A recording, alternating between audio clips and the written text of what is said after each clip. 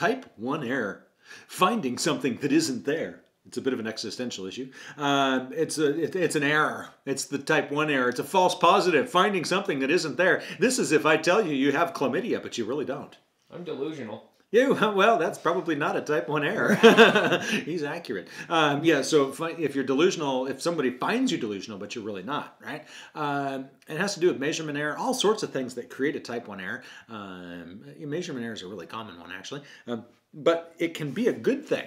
Think about it in terms of, I don't know, the medical setting. This is a screening test. Making sure that I am oversensitive to whatever it is I'm testing for, right?